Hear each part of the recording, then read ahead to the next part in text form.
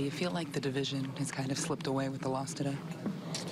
We're focused on what we're trying to do here. We're not. If we just keep playing our game, keep trying to win ball games, we'll be where we want to be at the end of the season. Worry though that time is in fact running out for you here? We try not to think about that. Our main goal is to go out there and just keep winning every pitch. And we didn't do our job today. We just got to regroup and get ready for tomorrow. How locked in did you feel at the plate today? I'm just swinging at the right pitches. That's the biggest thing. If I'm getting into good counts and swinging at the right pitches, good things will happen. What's the significance for you of finishing this thing out strong? This is like your best month productivity-wise.